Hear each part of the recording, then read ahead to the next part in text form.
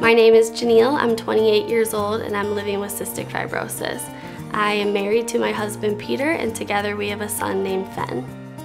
Recently I participated in a clinical trial for a potential anti-inflammatory medication. I was really excited to participate because not all studies for anti-inflammatories, and usually they are for other medications like modulators, but the modulators only go so far. And every patient with cystic fibrosis has some level of underlying inflammation, and a lot of patients with cystic fibrosis don't qualify to be on a modulator.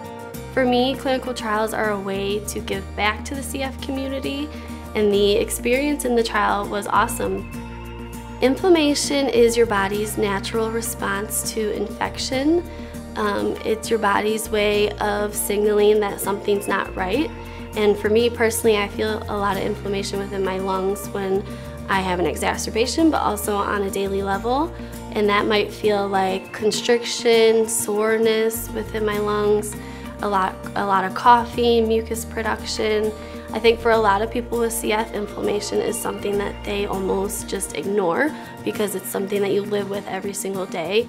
When I experience an exacerbation and it's time to start IV antibiotics, I have to discontinue a high dose of ibuprofen that I use as an anti-inflammatory medication. Usually my lung function will increase after a couple weeks of IV antibiotics depending on which course we do, but sometimes you don't gain back the percentage that you lost, and there is anxiety and fear that comes with that, wondering if you're going to gain that lung function back or if this is going to be your new normal.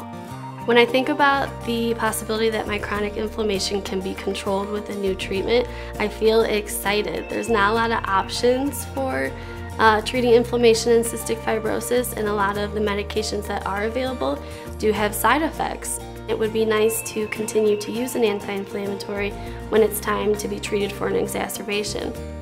So it's really important that we continue to invest time and money in developing new anti-inflammatories so that we can have better quality of life and reach the milestones that we want to reach.